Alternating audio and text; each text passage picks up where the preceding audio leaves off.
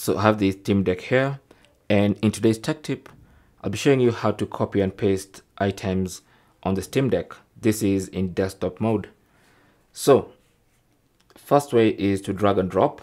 So for instance, if I want to copy this from the desktop into this folder, simply hover your mouse pointer over it, and then using the right trackpad, press and hold, and then drag while still holding in, and then release. From the little menu, you have the option to move or copy here. So select copy here.